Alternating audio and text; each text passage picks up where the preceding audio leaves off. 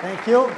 Thank you, Andreas. Thank you, Dean. Thank you, Fathauer family. It's a great honor to be here, and it's a great pleasure to be able to talk about immigration with you guys. So immigration is a topic that is always at the forefront, but is an old topic.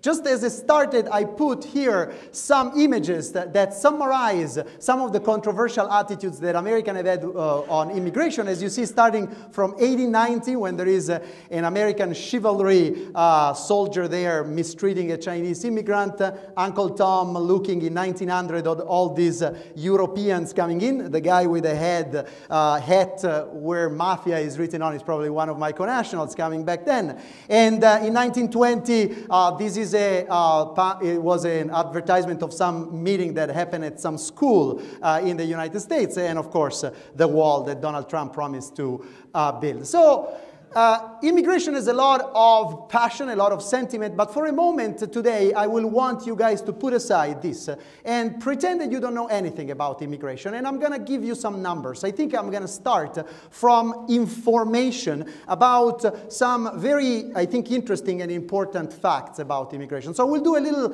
immigration numeracy, so literacy about putting in perspective some of the numbers. I will start there, giving you some facts that you don't know.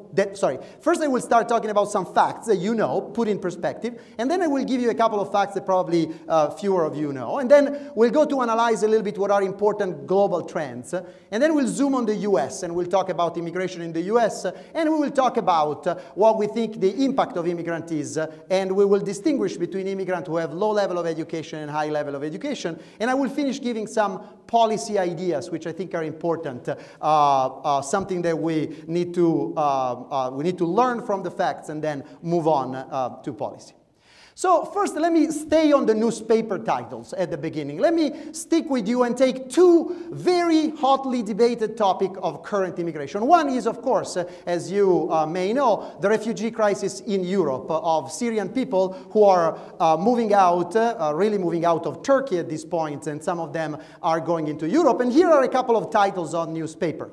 So the title of newspaper are always putting this dramatic number and this very emphatic type of statement. World's refugee exceed record 60 million, and Europe is in the worst crisis in terms of refugee since World War. And admittedly, if you follow this, the image that goes with this are so dramatic and heartbreaking that you need to take all this seriously. But let me put in perspective a little bit these numbers. So first of all, as dramatic and as important refugees are, they're a very, very small part of the total migrants in the world. On the left-hand side, we have refugee. On the right-hand side, we have migrants. And refugees are about 10% of total migrants. Most migrants, even from poor country, even from very poor country, move out because they decide to do so. And also, the second important thing is the blue, the difference between the blue and the red. Most refugee, and those 60 million in particular, are internal refugee, are refugee who are displaced within the country where they are from. And also most migrants are really internal migrants. So the blue is the number of total internal migrants in the world. 1 billion people is moving internally, while this red part is the number of international migrants. And these are the refugees. These are the refugee internally, and these are the refugee in the world. So first fact, refugees are a very small fraction of migrants, and migration is a massive phenomenon that starts and is overwhelmingly internal in countries, and part is abroad. So connecting to those, remember that 60 million first title page? Well, that 60 million are all the refugees in the world, including the internally displaced. How many are internally displaced of those 60 million? Well, 2/3 are. Only 20 million of people in the world are refugees in other countries. And even if you zoom in the Syrian crisis, which is the one we're talking about, the calculation is that there are almost 7 million of displaced people in Syria, but 4 million of them are displaced internally. And actually, the part that comes through Europe, which is the one that has made more noise, is a small fraction. Most of these refugees that are not internally displaced are in Turkey and are in Jordan. Now, Is really this a number of refugees relative to the European population that signify a crisis of unproportional historical nature? Well, if you look at what is in terms of in relationship to the population of Europe, so if you look at the application of refugee, the refugee application per person in Europe, actually 2015 does not even look that bad. So there was a little range because 2015 we're still calculating, but taking the upper part of the range, the number of refugees relative to the population is about 0.3% of the total European population. And actually, in the period right after the collapse of the Soviet Union and the end of the World War, there were several more refugees per person, per capita. So, of course, the refugee situation is very serious and is very important, but I would say we need to distinguish between number and lack of organization and surprise that comes from little planning. So even 1 million refugees per year in Europe are only 0.25% of the European population, which is about 500 million, 350 million of which are working. So in a sense, if there is a policy to distribute, to organize, not to be surprised by this is a problem that can be dealt with, or is a flow that can be dealt with much more easily than if they are encamped, kept there, and every time that they try to come to Europe, we are surprised by this. The US, with a population which is smaller than Europe, has admitted 1.5 million immigrants every year in the last 20 years in the US. So admitting 1 million of immigrants to Europe doesn't seem to be very large. It's just that the surprise, lack of organization, and the concentration is creating this problem. Now let's come to the US and some headlines in the US. So what makes the US headlines instead are the undocumented immigrants.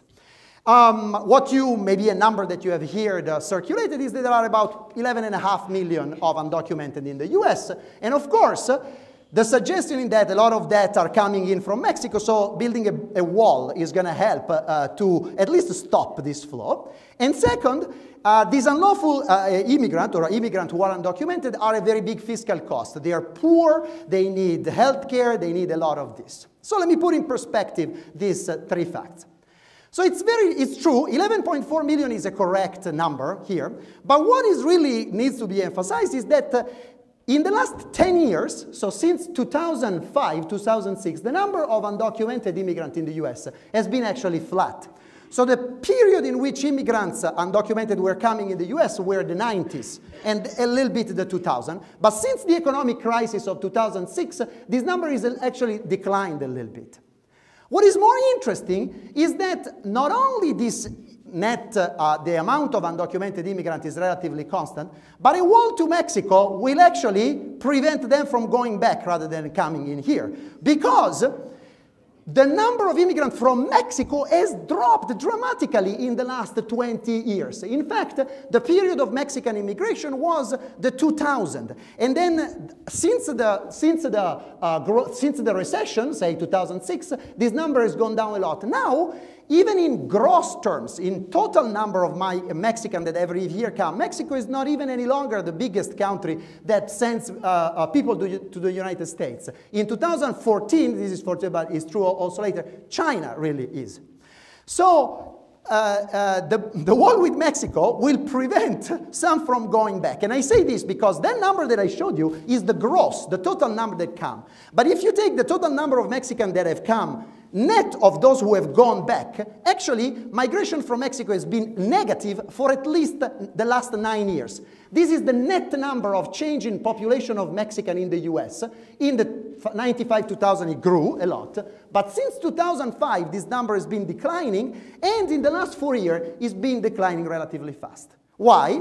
In part has been the recession, which has changed and has destroyed a lot of the construction job, low-skill manufacturing job that Mexicans were coming from. But also, the demographics of Mexico have changed so dramatically. The young generation in Mexico, only young people really migrate, above 40 years, not very many. The young generation in Mexico has shrunk a lot. Mexico has gone from a fertility of 7 children per family to 2. So there are many fewer people who will be coming. And border security is essentially massive.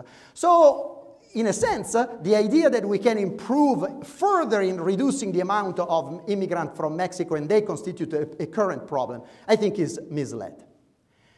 How costly they are. Well, I will go back to this. I just wanted to here do a snapshot of this. Now, what is true is that a lot of immigrants from Mexico are low-skilled in the sense that they have low level of education. They have less than a high school degree.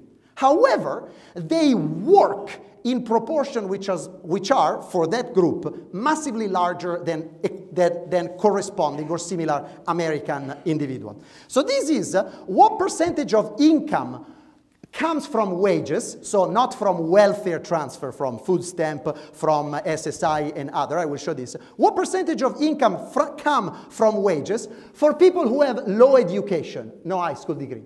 Well, the income of Mexican individual come 80%, this is over time, 80% of more, in some period almost 100%, 80% of more comes from wages. For American individual in the same level of education, less than 30% of their income, or 30-40% of their income, come from wages. So in terms of cost, if you assume that some of them are low educated, so their wages are not going to be that high, but a lot of them really work, and most of them, their income is overwhelmingly constituted by wages, vis-a-vis the fact that similar Americans, to the contrary, are on welfare at very high rates at that low level of education. So those two facts that you knew, if you put them a little bit in perspective, now you start thinking that the problem is not stopping Mexican and really preventing them from taking advantage of our welfare system, and is not even that of considering the crisis of refugee as huge, but is how to channel, in a sense, and how to think of policy that can make the best out of this flow that we have. The fact that you don't hear very much is that in the last 10 years, the restrictive immigration policy of the United States really have hurt the most highly educated people who want to come in the United States. College-educated people are by far the group that has grown most in the United States. It has always been highly overrepresented among immigrants, but in the last period, in the last 10 years particularly, and among college-educated, what is called the STEM type of people, scientists, technology, engineering, and math people, are massively overrepresented among Americans. And the group of fastest growing, and now close to be the largest group of immigrants in the US, are really the students, the foreign students. That is the group that has grown the most. So if you think about immigration policy of the US in the future, these two are going to be two concerns that you need to put on the top. So this is the growth of a visa issued to high-skilled worker. H-1B is the one that goes at the top, scientist or the high-skilled scientist and engineer. This number of visa has increased by 60% in the 5 years leading to 2014. This is the group that is growing, not the Mexican, less educated. That is shrinking fast. In fact, if you look at the total people who work in STEM and are college educated in the US, this is the percentage of the labor force of people who work in STEM, science, technology, engineering, and math. And the red part is the US born, and the blue part is the foreign born. And here I take a long perspective from 1980 to 2010. So in 1980, almost all the science, technology, and engineer, or at least 80% of them were American, were US born. This is a percentage, and the total was 2% of the labor force. This percentage has grown to almost 4% of the labor force in 2010, and now 1 in 4 is foreign born. And the whole growth that happened in this period, this number has stayed relatively constant. The growth has come from foreign born. So the growth in science, technology, engineering, and math people in the US has come because of this large inflow of highly educated. And I will tell about the impact that this has on innovation, on technology, on science. But as you can see, this is a very important part. The students are the big phenomenon of the last 5 to 10 years. These are the visa for F1 visa student issuance for all countries in the world. And this has almost doubled in the last 5 years. So the first point that I want to make with this is that if I have to describe the last 10 years of immigration in the United States, the picture that the numbers say are that the large group that is growing are highly educated, and in large part these groups come from Asia. They're Indian, they're Chinese, they are in smaller part Filipino, Korean. And a large chunk of them come as college students. To the contrary, in the last 10 years, the percentage of Mexican in the US has decreased, and in perspective, this trend are probably going to continue because of the aging of the Mexican population and the type of jobs that are created in the United States, much more in the high end of the human capital rather than the low end. Third, refugees are very important because they need to be protected by some international community given that they are displaced from their houses. But a lot of them are going to be displaced internally, so it's going to be particularly hard. You know, the Syrians who are in Syria, who are refugees, obviously are going to be very hard to be taken care of by the international community. And as a percentage of all the immigrants, they are a small number. So they do deserve a particular attention. But I would say this should be framed, the policy towards refugee, in policy towards immigration overall. So if these are facts that I try to clarify, let me now go into illustrating a little bit what are the global trends of immigration. Is it really true that the last 10 years have seen an explosion of immigration all over the world, or the last 10 years are not different from what has been happening for a much longer time? So I'm going to show you some numbers that have to do with the US, and then we'll zoom into the US. But US in comparison to Western Europe, I take all the 15 countries of Western Europe, and Canada and Australia, which are other two destinations, very large destinations of immigrants.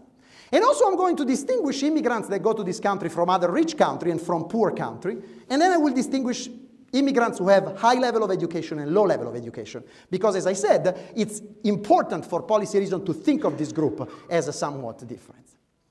So first, let me aggregate all rich countries. So I put together EU, US, Western Europe, Canada, and Australia, and I'm showing you just one line, this, in terms of how much immigrant as percentage of the population of all rich countries have grown in the last, or in the 25 years leading to 2015. So what you start getting the idea is that immigration is a slow and strong force that is shaping a little bit, but has not had a particular strong boom in the last 20 years. In fact, this trend, the population in rich country, immigrants, they've gone from about 8% of the population to about 14% of the population. But this has been a slow and steady progress, not a boom that has happened very recently. One thing is true. If you split immigrant from those that come from non-rich country and those that come from rich countries, there are quite a lot of people who move from a rich to a rich, from Italy to the United States, from UK to Australia.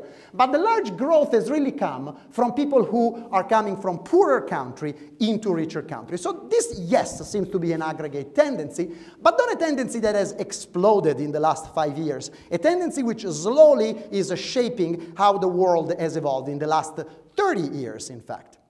And now let's differentiate across these 4 groups of countries that I saw. Does the US look very different from Europe, from Canada, or from Australia? This is the immigrant as a percentage of the population in the US, in Europe, in Canada, and in Australia. The levels are different. Canada and Australia have more immigrants as a percentage of the population than the US, and Europe even less. But the trend are also relatively similar. These countries have all increased slowly and regularly their percentage of immigrants. I am emphasizing this slowly and regularly because then when I go to policy, I will say, it's not hard to predict and to plan ahead when you know that there is a phenomenon that is slowly evolving. If that phenomenon every time that you talk about catches you by surprise because you have not talked about that, then yes. But these have been slow trends. Now, I wanted to emphasize, then how big is this immigration? So let me take the change in the United States. The United States in 25 years has gone from 9% of its population to about 13%, a 4 percentage point increase over 25 years. Well, I mean, it's big, it's small, it's certainly not insignificant, but I would say, but it's similar to what has happened in these other countries. Has there been some countries which have experienced a significantly faster or different growth in immigration? Well, the only country, and this I only put the European here, but this is really the one exception among the relatively big country in the world. The only country which had a period of a really faster immigration relative to this increase, which is roughly a 1/4 of a percentage point per year, is Spain during the 2000s. You rarely hear talk about Spain immigration from 2000 and 2010. Those immigrants went, a lot of them worked. In fact, a few of them, when there was the big recession in Spain, went back to their country. But this has attracted much less attention than single big phenomena, that have happened maybe more recently or in the US. And they have been a lot of them have been absorbed. So if you have to identify a country that had a fast immigration in this period growth, this is really Spain in the 2000s. And the fact that these immigrants have been integrated relatively well, again, this is 8 percentage points over a decade, means that maybe even that rate was not so incredibly fast. Now, is it true also for each one of our countries that most of the inflow of immigrants came from poor countries, so that slow trend came mostly from immigrants from non-rich countries? And the answer is yes. If even for each one, for Europe, US, Canada, Australia, the long-term growth, which is relatively slow but seems relatively steady, comes from inflow. This is the inflow or the growth of percentage of immigrants from poor countries into this, vis-a-vis the percentage of immigrants from rich countries. That's flat. For Australia went down a bit, but for the other countries flat. So people move across rich country, but the new phenomenon of the last 30 years is that more people have moved from the poor to the rich, but not in bursts, not in explosions, in slow trend that have shaped a little bit the population over 2, 3, 4 decades. And again, this is true also for Europe and is true also for the episode of Spain. This boom in immigration in Spain came from immigrants from non-rich countries, particularly from Latin America, from North Africa, and in part from the Eastern Europe that went to Spain. So, slow process that has been going for 25, 30 years, and in part these people come, or in large part, come from poor countries. Okay, they come from poor country, but are they the huddled masses of a lot of people with no skill coming to rich countries, or are they actually a very strong selected group from this country with relatively high education that come to rich country? And again, this can also come to a surprise to you, but overwhelmingly, these people are at least as well educated as the population that receives them. How do you see this? This is the percentage of immigrants in Europe. This is the aggregate of all rich countries and how these have grown in the percentage of immigrant as a percentage of the total population. Then the dashed line here is immigrant as a percentage of the population with secondary education or less. And this is immigrant as a percentage of the population with more than secondary education. Now, if immigrants were particularly large and particularly disproportionate towards low skill, you would observe this percentage to be higher than the average. The average of these two gives this. To the contrary, what is true is that even if this difference has become smaller for Europe, there have been as many highly educated coming in as less educated. So the balance of these two groups has remained relatively stable. For the US, I will go in, but for the US, if you cut this between non-college and college educated, the US has had many more college educated immigrants as a percentage of the college educated population relative to non-college educated. So the immigration in the US, if you split it at college, is particularly highly educated relative to both the population of American and other countries in the world. This changes a little bit the perspective with which we're looking. But the US is worth a much closer attention and is worth zooming in. Even if I wasn't going to give this lecture in the US, I think the US is worth particular attention on this because I think this is an interesting, there are some characteristics that I want to dig out a little bit more of the immigration in the United States. So first of all, still to put things in perspective, the US is not at a historical high in terms of immigrants as a percentage of the population. That's the right metric, right? Because the population of the US has grown so much that if you just compare the numbers of immigrants back in 1900 and now, they're very different. But as a percentage of the population, the US still had several, it reached the peak in the early 1900s with about 14.4% of immigrant, of population from immigrants. And now they're going up, but as you see the trend of US growth is slowing. The current percentage of foreign-born in the US is about 13.4%. So the US has been here before in this type of immigration. Now, one very interesting thing of immigration in the US I have told you that there are more highly educated relative to less educated that come, but that's not really the whole story. In the US, the distribution of immigrants is very bimodal, is said, in the following sense. This graph shows you what percentage of each one of this group is foreign-born. And I have arrayed this group by level of skills, in a sense, starting from people who do not have a high school degree and mostly work in manual type of jobs, to people who have a high school degree, some college, associate degree, a bachelor, and these people work in the type of jobs, I will get back to this, that use cognitive communication, interaction, sales, management. And then we have masters, PhD, and PhD in STEM, science and engineering. And this bar is what percentage of that group is foreign-born. So you see that in 2010, but this picture is very similar in 2015, the extreme group, the very highly educated and very highly sort of academic group have, so look, almost 40% of the PhD in science and almost 30% of the PhD who work in the United States are foreign-born. But also about 40% of people who do very low level of job. And then in the intermediate part, many fewer. Now when you cut at bachelor degree, which is what I've done before, then bachelor degree is about the average. There are 14% of bachelor degree from abroad and the remaining 86%. So if you cut here, you have that the population of immigrant and native is balanced, but really the population of immigrant is either very, very highly educated or relatively low educated. Now this, I will argue, makes for some very positive effect of immigrants in the US. I will get there. Because the economic gains from immigration, and I would argue also some of the social gains, although with some problem maybe, come from having people who are different in their skills, in their type of jobs, in their distribution from Americans. If we had just identical clones of American coming in, this will increase the size of the US, but it wouldn't generate opportunity for trading, complementarities, which is what I will talk about, while the difference generates this. This is another number that shows to you that, another table that shows to you that immigration in the United States has always been college intensive.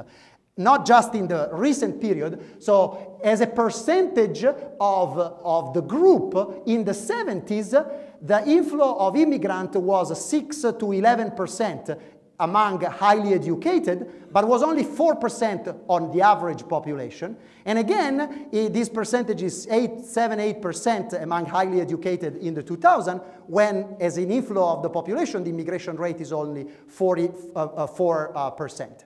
So there are a lot of people. The decade that was a little different, if you like, in that decade had a lot of inflow at the very low level of education was the 90s, not the 2000 or the 2010s, which have gone back to have few people or relatively few at low level and a lot at high level. In that period was the inflow of Mexican that generated that, but that was a kind of a historical circumstance. Mexicans were young, the economy of Mexico was doing very badly. There was almost, American firms were almost happy to hire them, and so that is the anomaly, not the fact that immigration has been high skill intensive in the other period. So the concept that I want to carry home here, and I'm going to show you now some going to from the numbers to the impact that immigrant may have on the US, is that economists help us here understand why immigration can generate some gain, and these gains come from the differences between immigrant and native. How are immigrants and native different? First of all, immigrants are mostly younger than natives. Less educated immigrants, so taking that spike at the left end of the graph, a lot of them are willing, and in comparative advantage term, I don't want to use technical language, but because they don't know the language maybe as well, they're willing in specializing in type of manual jobs, in type of jobs in services, care of the elderly, food services, agricultural services, manufacturing services. And so, at low level of education, we will see that these immigrants supply a lot of this manual job. And I will show you in a second that this low level of education, they work a lot more per person than US-born worker. For the highly educated, well, highly educated immigrants are also different from native. For one, they're much more focused in STEM type of jobs, science, technology, engineering, and math. And again, it can be a comparative advantage, right? Solving a differential equation is done the same way all over the world. Building a reactor all over the world, so the smartest people from China, India, Philippines can come and do it. Being a lawyer in the United States, being an archivist or a historian, requires a location type of, specific type of knowledge that make them hard. So the fact that they are focused in STEM, many have more have PhD, put them in some jobs which can complement and can generate surplus. So let me talk about the low-skilled a second, or the people who don't have an high school degree. And I think here the difference is striking. When I was looking at this number, I almost had a hard time believing myself. The employment rate of that group is low. We all know that people without a high school have been struggling in the US. They don't find a job. Their job that they find, maybe the major problem in the US is that they don't find a job and the job don't pay very much. The employment rate of people without a high school degree for Mexican immigrant is 71%, which is roughly the employment rate, so employment population ratio of the aggregate US population, including the PhD and the college educated. For American, for US born, the employment rate is to the contrary around 0.4%, much lower. So a low end of the job, of the spectrum, these immigrants who are not rich, who are relatively poor, are working poor though, much more than Americans who are depending in part. What is the rest? What do people who don't work? A lot of them have to rely on welfare type of transfer, food stamps, disability, social security. A lot of Americans in this situation have maybe some alcohol problem, some health-related issue, and so the difference is large. In fact, if you look at how much these low-educated people use any type of social security program, how much of their income comes from social security, every social security program is used much more by native than by Mexican immigrant. So this is what percentage of income come from disability for low-educated US born. This is for Mexican. This is what percentage of income come from food stamp for US born from Mexico. What percentage of income come from unemployment insurance, worker compensation, and veterans transfer. This is US born, this is Mexican. So, and this is from supplemental security income, US born Mexican immigrants. So Mexican immigrants at low level of the spectrum don't rely a lot on social security. Yeah, in part because they don't even qualify for all these programs. If you are undocumented, you don't qualify. But even if you are documented, in many states after the reform of 1996, some of these non-citizens don't qualify. So they depend much less on this. They work a lot. They work a lot at the low level of income, and they work a lot at the high level of income. So the next type of criticism that people say is that, okay, maybe they don't cost to Social Security, but they cost in American jobs. They cost because why are those American not working at low end? Because the foreign-born are. Well, if you believe that, and you don't want to look at any data, sure, that's what you're going to say. That's the reason, and I cannot do anything about that. But if you're willing to take a look at the data, let's look together how they look like.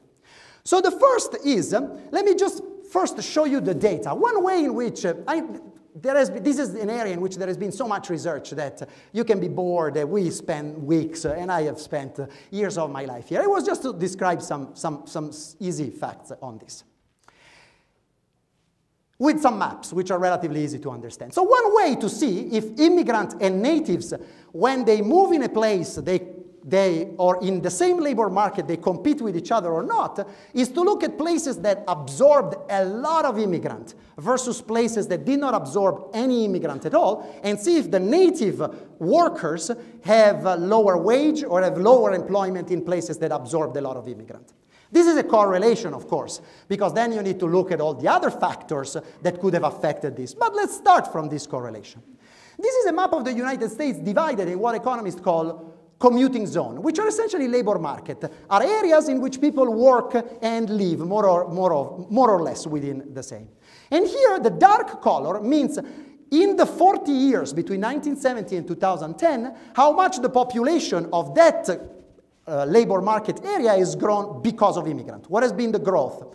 Some areas in California, in Nevada, Arizona, Texas, have had an increase in immigrant from few percentage point of the population, 3-4, to 40%, so massive. Other areas have had very few immigrants, and then there are the metro areas here.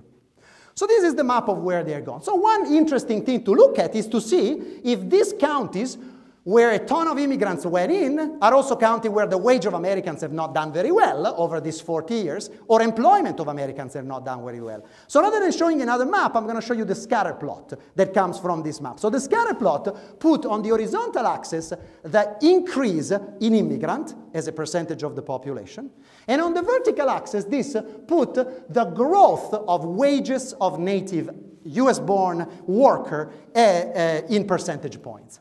Now, if you expect that the places where a lot of immigrants, these are places where a lot of immigrants went, if this hurt, or if this is correlated with the displacement, you would observe a negative relationship, right? More immigrant, lower wages for native. Or if this is just noise, you'd want to observe much. But what you really observe in this correlation is a clear and very significant, for people who do some statistics, positive correlation. Places where a lot of immigrants went are also places where wages of native worker went up. So there may be no causal correlation, but at the very least it's not true that if you pick up a county in the US, if a lot of immigrants went there, then a lot native did worse. The contrary is true. You pick a county, a lot of immigrants went there, wages of native increased more than average. How about employment growth? Employment growth, similar but flatter.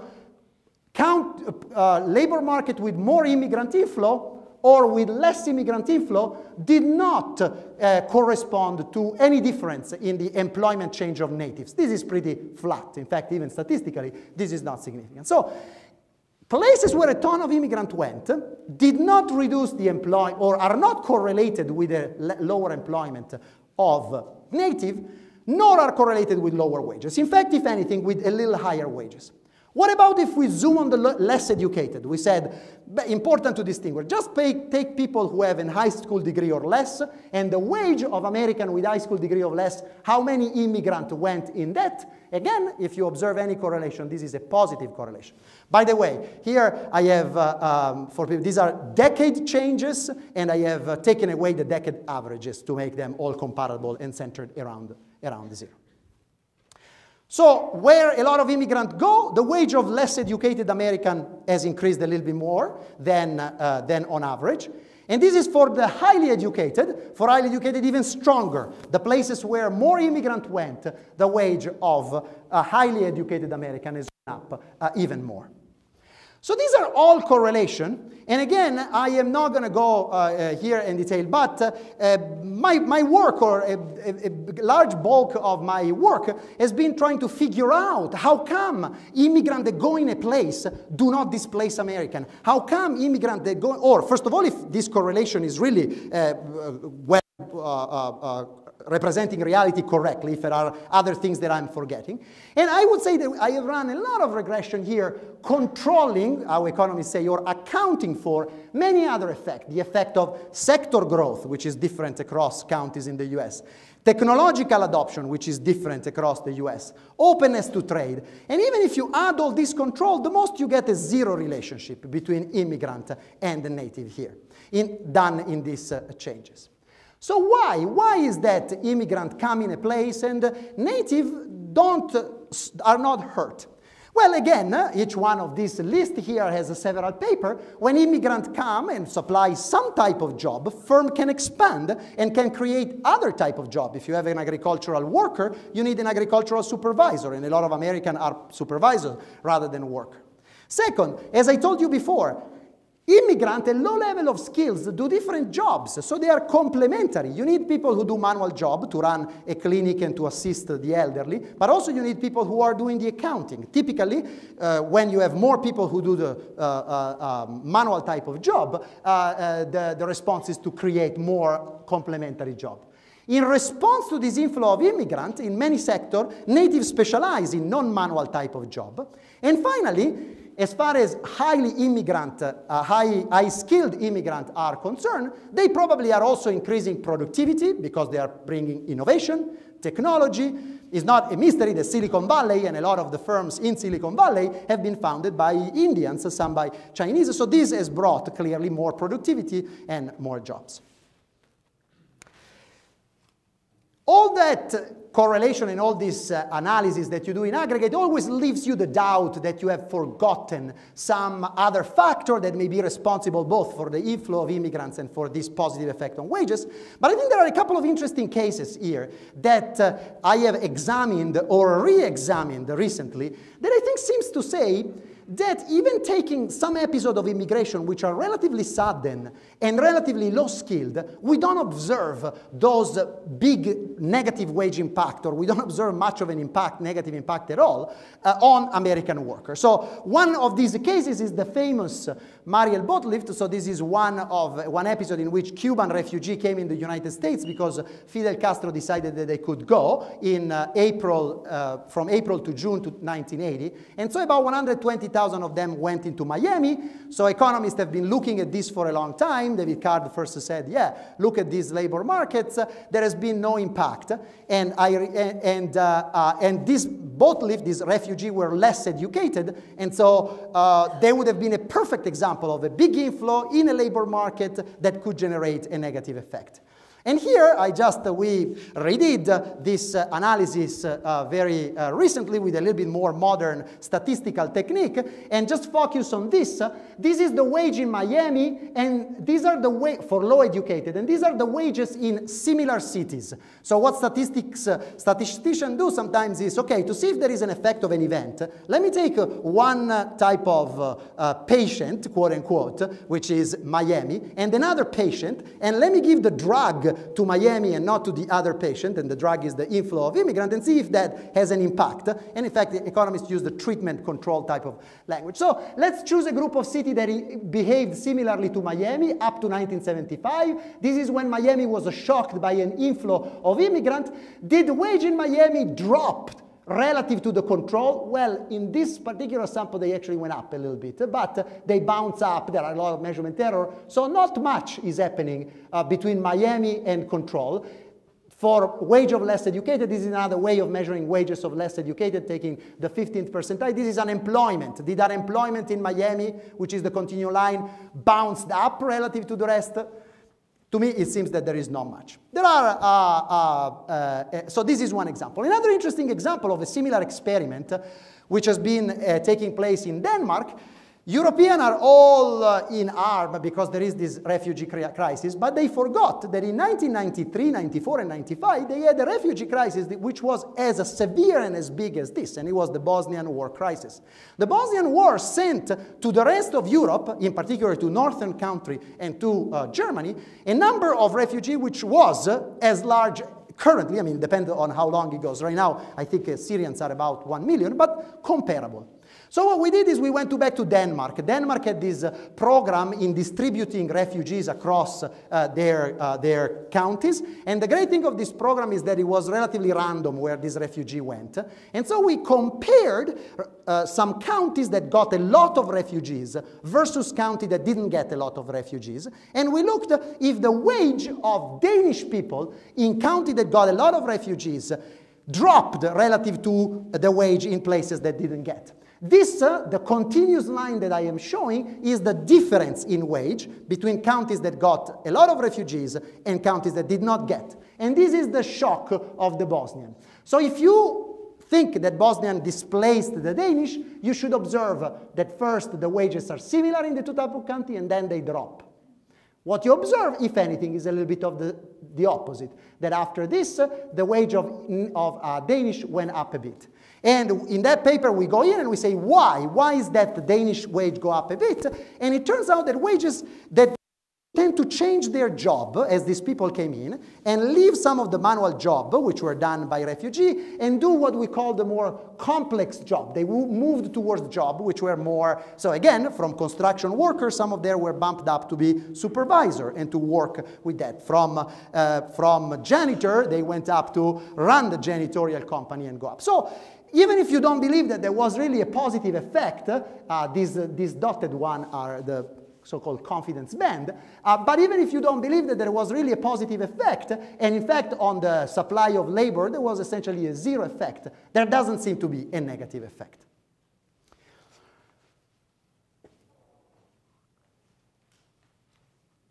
So overall, focusing on this low-skilled immigrant and focusing on how the US and other economies have absorbed them, it looks like they're taking this long-run perspective.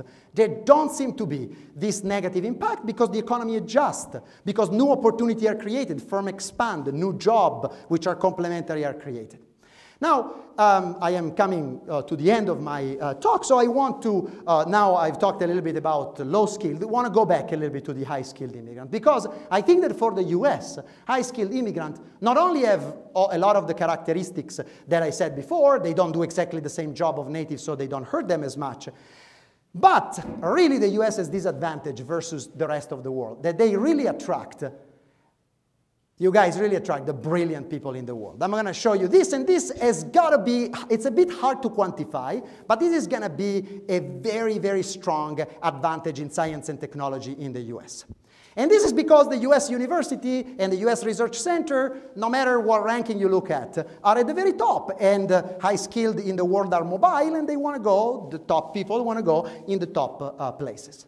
So just to give you an idea of how much attracting these foreign brains has been vital for US growth and excellence in science and technology, this is the number of PhD which have been awarded in the US. And this goes back 80 years, 1935, and here it stops actually in the 2000s. But the interesting thing, this is the aggregate, the cumulated number of PhDs. The blue are the ones which are awarded to US-born, and the red to foreign-born. So you see that there were two periods in which the PhDs have gone up a lot. One was the 50s and the early 60s, the space race, the Cold War-funded research. And this was US-born that went into PhD. But then the US-born into PhD flattened out. They didn't attract it very much. And then the following big boom of this, which is the information technology boom, this was fully fueled by an increase in foreign-born. So the US has more and more people in science and technology, in large part because it can take from the rest of the world. Now, you can argue that these are not necessarily the best in the PhD, but you cannot argue with this graph here. These are the Nobel laureates in the United States, cumulated in the last 40 years. And I have only put the 4 countries that have won most Nobel laureate. The US, which is far above everybody. Then there is Germany, there is Germany, there is France, and there is UK. So this is UK, this is Germany, and this is France, much lower. The dashed thick line is the Nobel laureate in the US who are foreign-born. So as many Nobel laureates as the whole United Kingdom have been sort of raised in the US. And so the US has added an innovation and excellence potential to its own science and technology as large as the United Kingdom at this very top end by allowing people to come in. 25% of Nobel laureates vis-a-vis a population which is only 12% foreign-born are foreign-born in the US. I would be disingenuous if I would say that this is an easy thing, talking about immigration, all the benefits, without acknowledging the huge challenges that that immigration brings. Of course, at the low level of the low-skilled immigrant, even if they work, even if they contribute, there is a big issue and a big problem of integrating, assimilating. Will their children do better than they did in terms of schooling? Are they segregated in part of the US, and can they be integrated? I will say a couple of things in the last 5 minutes, so hopefully I have, or 3 or 4, about what I think are key challenges. Obviously, there are a lot of non-economics related issues. I know very well that some people say that cultural differences generate tension in the society, and this is a problem. And maybe more immigrant also will make American a little bit more, there is some research that says they make them a little bit more stingy, in the sense that you don't want to redistribute, pay taxes if you think that what you are giving is going to go to fund people that are not like you. And so these are really issues that social scientists are studying. But let me leave you with few ideas on what I think are very important ingredients. I'm not going to go into detail of immigration policy is complicated, outdated, and we need to upgrade it. But there are some ideas that I think need to be part of a successful policy. First, immigration is a slow force that is changing the world. It's not an unpredictable today, tomorrow thing. So if we want to tackle this, we need planning. Europeans need to sit down and know that in the next 3-4 years, a certain number of Syrians will come. They will have to decide what to spend, to distribute them, how to integrate them, and that will increase the benefit and decrease the cost. Disorganization, encampment, surprise, chaos, those are very costly. Not the migrants. The migrants are the asset. The lack of organization is the cost. Second, you cannot do a policy that moment by moment deal with the emergency, because then you're going to have a very unbalanced type of immigration. I think that a rich country, in part, can choose the immigrant that they get, but the choice cannot be everybody out, the way I see it. It has to be that, given that there are a lot of highly educated and some less educated that can come and work, you need to have a policy that balances the inflow of both and doesn't completely distort the distribution of the population and of the labor market. Refugees are a very important part, but I think they need to be in this picture, that they need particular attention. But if you already have a system in which the low-skilled can come in, have a way of being absorbed in the labor market, the refugee can also benefit from this. I think that on this one thing, US got it 100% right, and Europe didn't, which is, I would say that the single most important thing for the success, for the integration, for the assimilation of the immigrant is that they can have access to the labor market. Immigrants come to the US to work. And immigrants that can work, as I've shown you, I don't think there is any evidence that they displace, they complement, they create.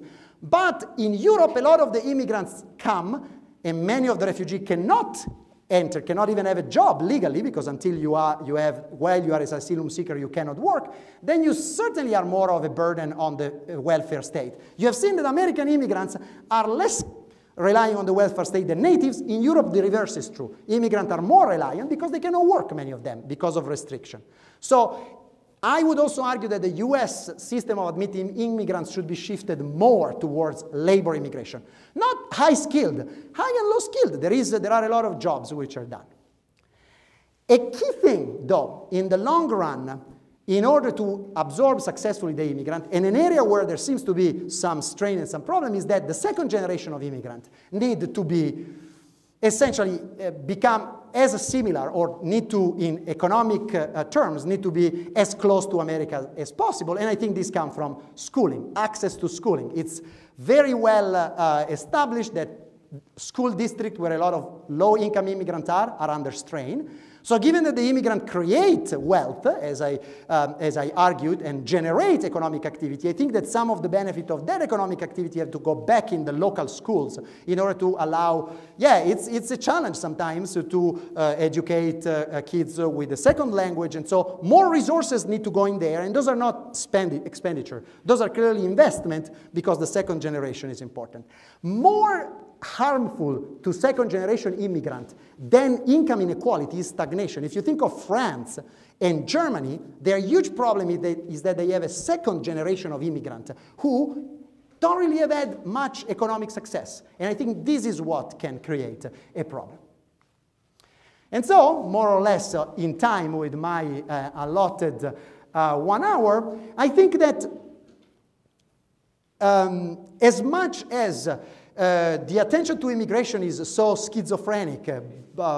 Trump talks about the border, the wall. Everybody is either, the undocumented are a huge problem, or, oh my God, he's racist. I would love to have a more continuous talk about this and planning about this, because immigration is a slow process, and if you look at the last 25 years, you can predict where it will be in the next 5, 6, 10 years, and you should plan policies that, I would say, make the best and the most of this potential that immigrants bring. Employment, I think, has to be a key part of this, and immigration, which is employment-driven, to me, this is part of creating a successful system to absorb immigrants, to benefit from them, to grow. And as a concept, I would say that the most, in my research focuses on this impact of immigrant on native wages, and I think is completely overstated, this idea that there can be a negative impact.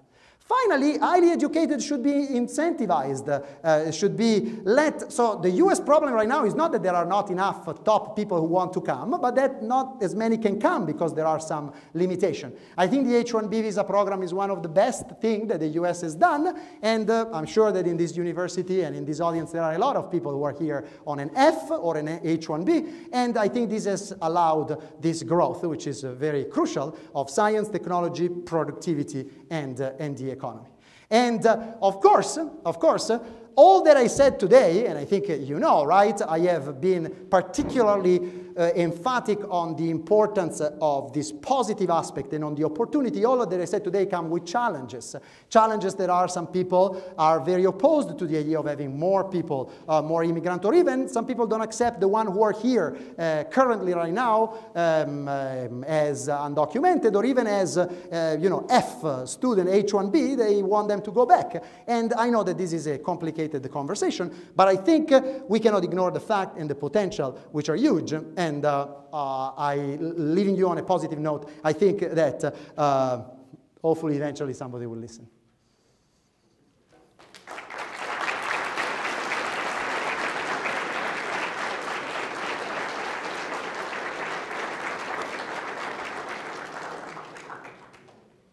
Thank you so much for very informative and very energetic talk. So we have a few minutes for questions. If you need the mic, raise your hand and I'll come by and hand it to you.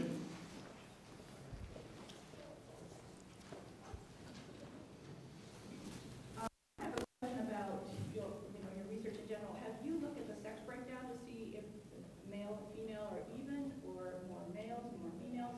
I know there was a time in American immigration where females were actually more, but that's never the impression you get.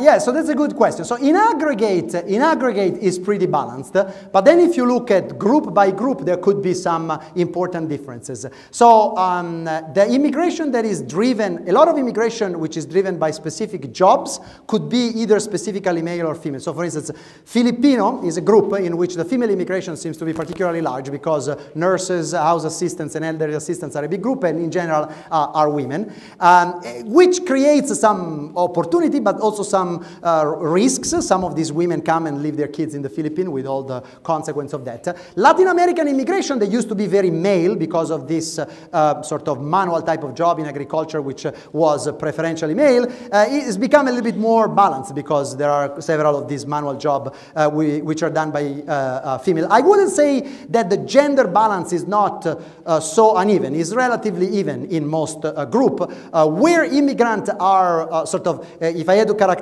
immigrant, the average immigrant is younger than the American, is either less educated or much more educated, and it comes from Latin American or Asia. And is on average half man and half woman, I would say. Sorry.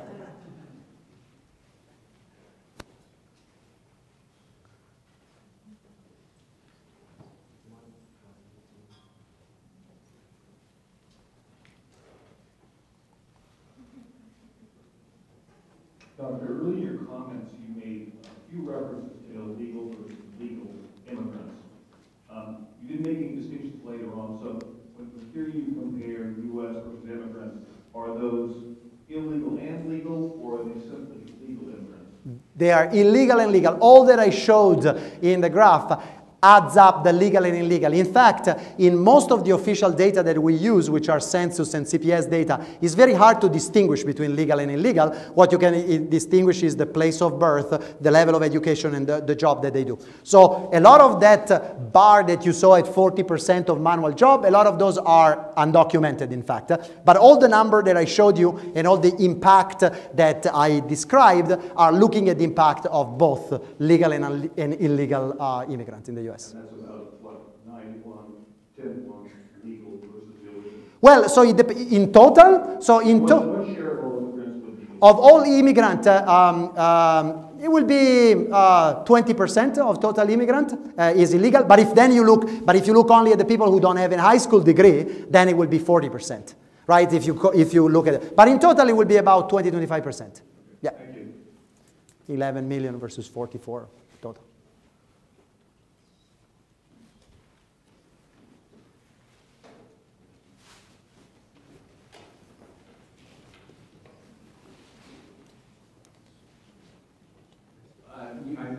you're working in East, you was working in California, so I'm sure you're familiar with the migrant exodus from the Dust Bowl in the 30s into California. Steinbeck captures that quite well in Grapes of Wrath. You have this constant motif of this handbill that's getting distributed all across the country that says they need workers, and then you have one of the migrants explaining it. Well, you got 100 jobs. Well, you can pay them 5 cents a bushel if you got 100 people show up. If you got 800 people show up, you can pay them 3 cents a bushel. In that instance, it certainly seems like wages were depressed, but is that simply for that one market? And also, would you classify that as one of the examples you gave of chaos, poor distribution, and surprise? So, the example of the Grape of Wrath, which is sort of the agricultural economy, the agricultural sector. Agricultural sector has one factor which is fixed, which is land. And land is a key input in producing agriculture. And so, yes, in land, you can put as many people to work on a plot of land, but you don't. The industrial society that we have, in US right now, the percentage of people in agriculture is about 1.5% of the population. Most of the people are in manufacturing and services.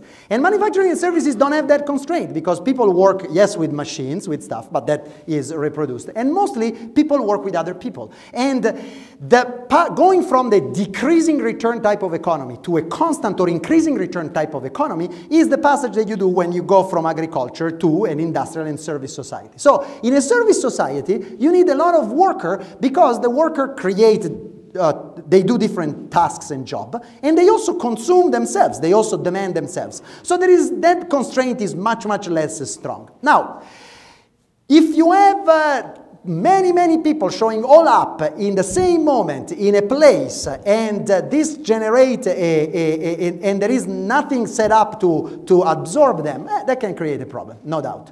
I would argue that the immigration from Mexico in the last 20 years has not been like that. The immigration from Mexico has been actually, people have gone knowing what job they were going to because their brother told them, come here, there is actually a job for you. So, very different. Some of the refugee waves might have been like that in part. The Cuban one that I described in the US was not even like that one because there were a lot of Cubans in Miami who, as these new Cubans came in, were plugged in network, they found job, they found houses, so it was easier. The European situation, yes, like that in the short run. Europeans don't know what to do. Syrians are hard. But again, a lot of these Syrians that goes to Europe are doctor, are teacher, they're not.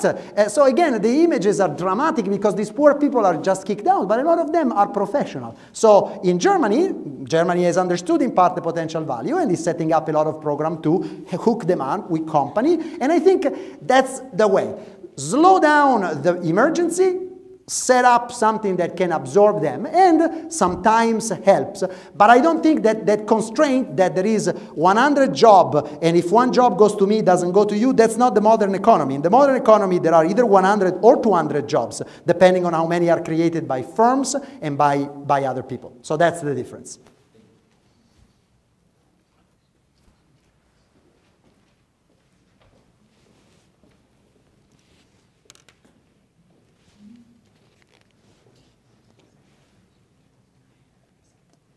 Thank you for a very good presentation. I do think that any discussion of immigration and immigration policy needs to be put in the broader context of our general economic policy. We have the lowest labor force participation rate in the last 37, 38 years. To create a robust economy, get rid of the anti-business policies in this country. And I think the fears relating to immigration by a lot of people get reduced considerably. Sorry, I didn't catch the last part of you. So we have the lowest labor force participation. You were saying because, or you are giving a reason for that? What I'm saying is to create a robust economy. Oh yeah, create a robust economy, yes. Get rid of the anti-business policies that have been created in this country. And the fears of immigration, I think, get largely mitigated. Yeah, so absolutely. I mean, I am not, economic policy are very important. Sort of taxation on business can be very costly in terms of creating jobs. Regulation can be costly, and here one has to look at case by case. Now, in fact, in terms of the low participation rate, so the participation rate dropped dramatically during the recession and is going up, but it's going up, back up relatively slowly. And I would say that the American economy, there are some fundamental forces that are going to affect a lot business and growth in the American economy. And I would argue that some of these forces have got to be continue the science and technology leadership of the US, improve the quality of the schooling and in particular of secondary and tertiary education in the US. Those are going to be crucial, even for the business. Then, I guess you are alluding to taxation, regulation. I think those are important too, but I think that in the long run, what really drives a good chunk of the American productivity growth is given by the productivity, schooling, education of the labor force, creativity of its entrepreneur, and so science, technology. And those two things, I think, can be helped a little bit by immigration policy, which are targeted to that.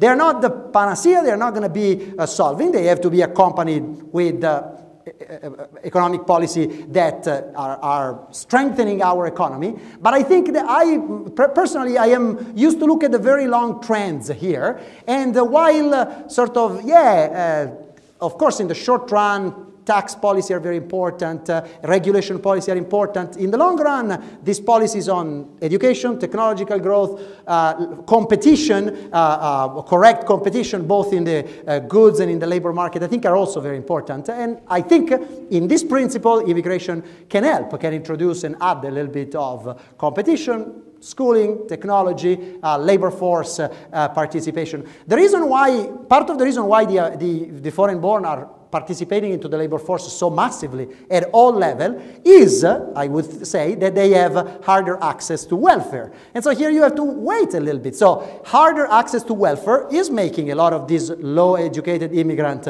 work a lot, while Americans who do have access to that, when they have a problem or if their income drop below a certain level, they benefit from welfare, which is beneficial. We want that. But again, some of this policy that you say, well, I mean, we should have less welfare for people to participate more in the labor force, but there is a trade-off, maybe. Okay, we did hit 6:30 exactly. And there is a reception right now. There will be some opportunity if you want to talk to the speaker. And so I invite you to come and join us. Thanks for coming out.